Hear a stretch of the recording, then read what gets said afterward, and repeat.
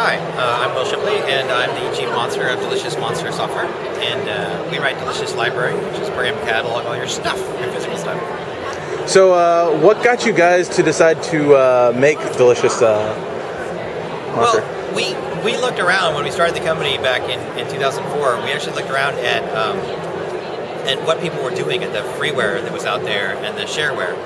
And we wanted to know, sort of, what are people doing that isn't being done very well?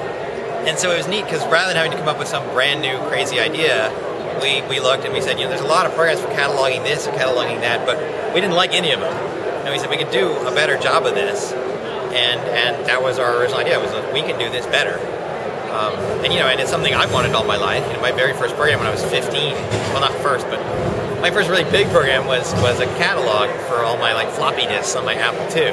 Right. And I think everybody's wanted to catalog something at some time in their life.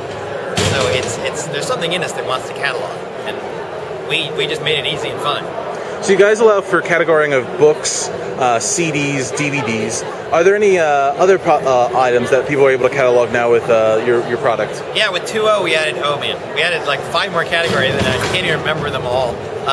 We added toys, which some people are like, well, I don't have toys. And I'm like, well, maybe you do, because toys includes board games and things like that. So if you have Settlers of Catan, that's you can catalog that now.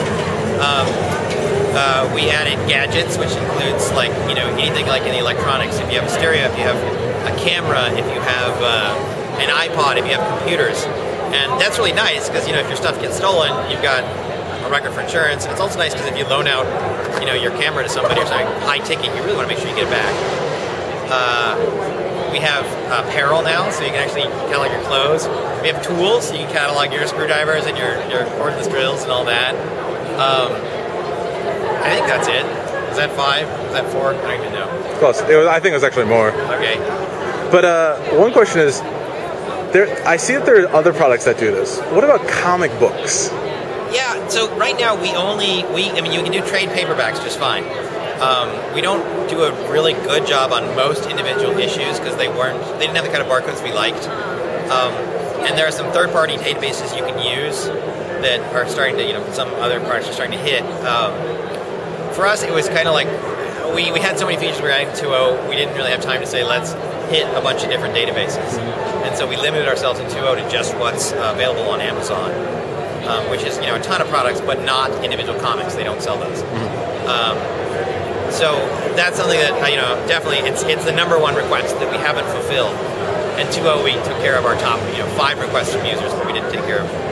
Now, so you're able to use the EyeSight camera as well as an infrared barcode reader to get the product information. It's actually a laser. Yeah. So it's a laser. Yeah, it's a real laser.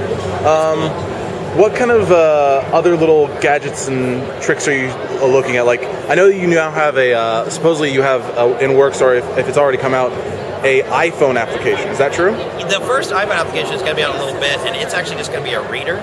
So it's just going to take your library that you have on your Mac and then allow you to view it on your iPhone very quickly. So you'll load it onto your iPhone ahead of time, and then it'll just be ready to go whenever wherever you are. It'll be right there, but it'll be read-only on the iPhone. And then I'll be coming out with 2 other apps on the iPhone, and so there'll be this family of apps that focused apps, because not everybody will want to do everything, so I'm going to keep them very tight and very small. So, but the first one is just a reader, and there may be a way in the future to scan in items from the iPhone, but not till you have a macro lens or something like that, right? No, I can do it without a macro, because I can do fuzzy barcodes, because the webcam on the built-in EyeSight webcams actually don't have really much better camera than what's on an iPhone. Okay. So I already wrote that code, actually, for Delicious Library version 1.6. We went back and rewrote our whole barcode scanner so that it works with fuzzy cameras, and so it works with iPhones too. So I heard the story that you guys started writing the code for this product in a Seattle coffee house of all places, and didn't actually have actual offices for a good year to 2 years. We don't have offices still. Really? No, we are still in the same coffee house. It's been since March 2004 that we work there. It's really great. I mean, they love us. You must really love coffee. Well, no, I mean, it just got to the point where I realized I like being around people. it's kind of lonely to work in an office and see the same 5 people every day. I realize I like the power structure in there, where I'm working side by side with the newest employee, the oldest employee, the middle level. We're all at the same table. We're just sitting around a table together working, and anybody can raise a question and say, hey, what about this? What are we doing here? I'm not off in my office in the corner and a door, and they're off in theirs, and there's so much better communication throughout the company. There's no levels of management, and there's no status. There's no fighting for a better chair. We're all sitting in the same damn chairs. We all have the same tables, and we all have the same food, and we all have the same washrooms. And for me, it's I don't know. It feels better. So I'm guessing you guys have your own private booth, much more like mafiosos in New Jersey or something like that. We used to have a table that we get really grumpy if people took. They rearranged the whole cafe, and I was like, brr. But there was one where I'd be like, hey, it's my table. But there's nothing official. So if you're not drinking coffee at this coffee shop while working, what is your drink of choice? Well, I start with a couple lattes, but then I quickly caffeine gets to me, and then I just drink herbal iced tea for the rest of the day. And I stay extremely well hydrated. I gotta tell you, I hear that. It's very healthy.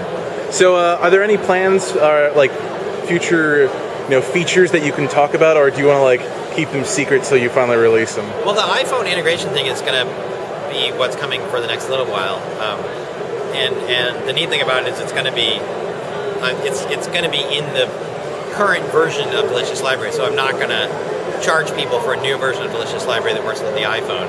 Although I might charge for some of the iPhone apps. The first one will be free, and the Delicious Library will be free. So it's like if you own current Delicious Library 2, or you buy it today, you will get a free upgrade to the iPhone thing, which I think is nice because it's just free beer. Just now, extra features. Are you going to be using the new promo code feature system that Apple has for the iPhone apps to do that? No, I'm just going to have it be free. Oh, okay. Yeah, just free. Because you can download it and you can just use it, essentially in demo mode. If you don't own Delicious Library, it will just be a demo app. So.